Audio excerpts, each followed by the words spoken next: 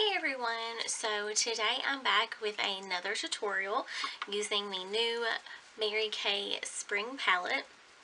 I just absolutely love these eyeshadow colors. I think they are so pretty. So today I'm using almost all four of them. I just didn't use this purple color.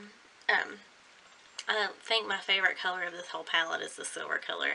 It's just so pretty where it has that like purplish pink undertone to it. It's so gorgeous. I did incorporate some other Mary Kay items to really make this look stand out, but I've mentioned those in the video and posted those below. You could probably just, I know you could just do this look alone with just this color and probably use this as the highlight instead of Crystalline that I used, but I have those shadows, so I went ahead and used them. I absolutely love it. I think it's a great just out the door, more neutral look. I know you're still wearing makeup, but it doesn't look like you've spent hours and hours doing it, so I just absolutely love it. If you have any questions, you can leave those below. And if you're interested in how I did this look, then just keep watching. Thanks! So we will start with Becca's Skin Shimmering Perfection, and I focused that on just my cheeks mainly, and then we go in with Mary Kay's CC Cream and their liquid foundation. I mix those two together to get a really good coverage because the CC Cream is a little bit more sheer, so I add a little bit of the liquid foundation to make it more coverage, and I just use a cosmetic sponge to put that on. Then I go in with my eyebrows and I use the Mary Kay brow pencil in Brunette. That just helps any gaps that I may have. So when I do my next step, which is the MAC Mystery eyeshadow, then it'll adhere to that brow pencil in all those empty spaces. And then I just set that with my Mary Kay brow gel on both sides. And next I will prep my eyelids with concealer. I put a little bit on the lid and smear that out, and then I put a little bit up towards my eyebrow itself, and I use my finger to blend out what's on the lid, and then I take a flat thin brush to get up close to my eyebrow to really carve out that line. And I just take Mary Kay's White Lily eyeshadow and set that concealer all over my lid with a fluffy brush.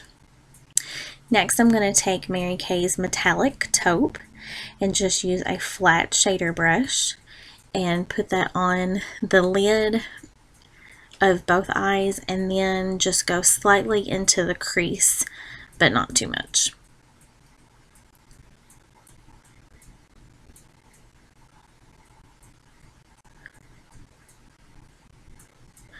And then I'm going to take the new Mary Kay Into the Garden palette, which I'm obsessed with, and take that pretty silver color and just pat that on the lid right where we did that metallic taupe color.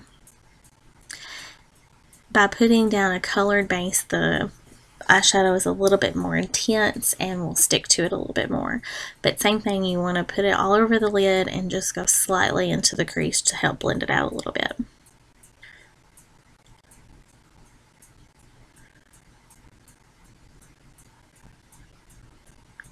Then I'm going to take Mary Kay's Stone, which is a matte gray color, and take just a pointed crease brush, I believe this one's from MAC, and go into that outer V and into the crease to help blend it out. You just kind of want to use a soft hand with this. You can make it as intense as you want to, but I kind of wanted to do more of a neutral everyday look, so I didn't do it quite as intense as what sometimes I do. Then next I'm going to go back in with that silver color just to make sure that it's nice and shimmery.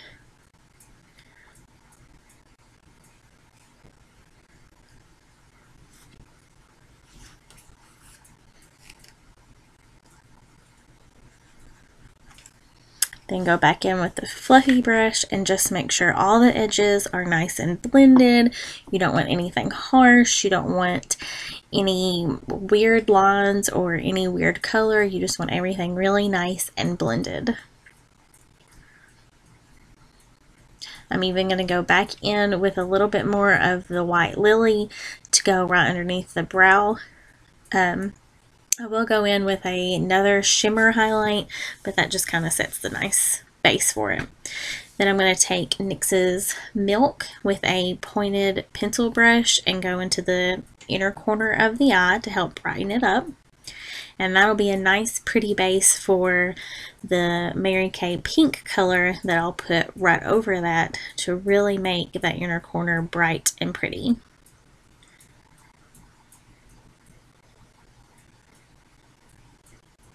I love doing this no matter what look I do, just putting some kind of bright color in that inner corner. It just really seems to wake up the eyes no matter what you're doing. It just gives a really nice look to the eye. Then next I'm going to take my Essence of Beauty pencil brush, so another pencil brush with that plum brown color from the Mary Kay palette.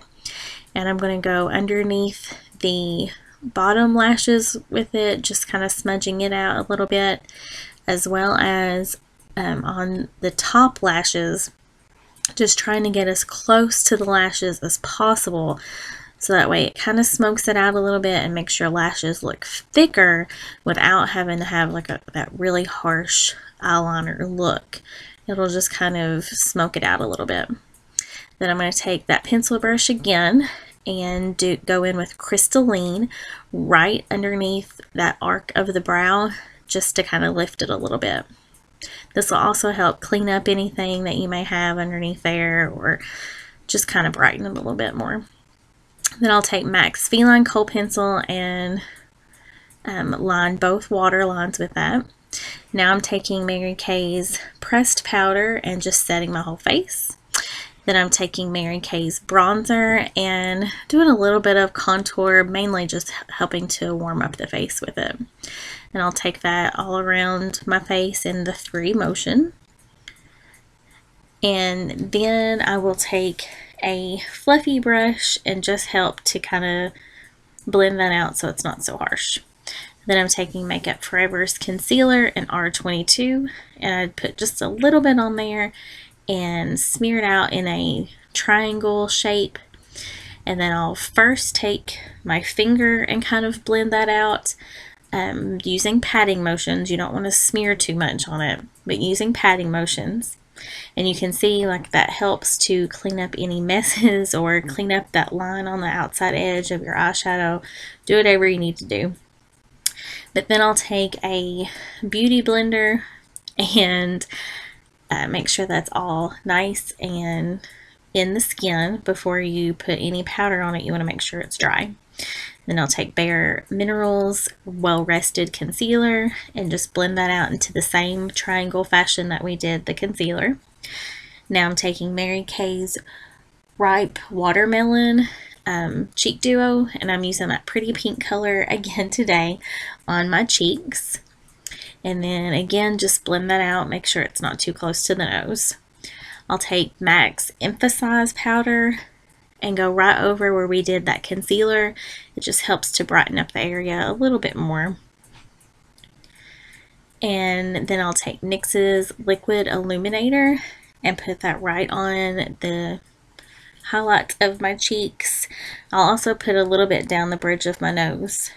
And then today I'm going to take the highlight of that cheek duo with my fan brush and go right over the places that we did that liquid illuminator on the tops of the cheeks, around to the corners of the eye, above the eyebrow. I'll also do down the bridge of my nose and a little bit on the Cupid's bow. I don't do quite as much as other people, but I like the look that it gives, just to kind of waken the just to brighten up the face a little bit. That Becca Illuminator is awesome because I feel like it just gives a pretty glow to my skin with or without highlight, so it's really great. Then I'll take my Mary Kay finishing spray, spray my whole face. Now we're on to mascara.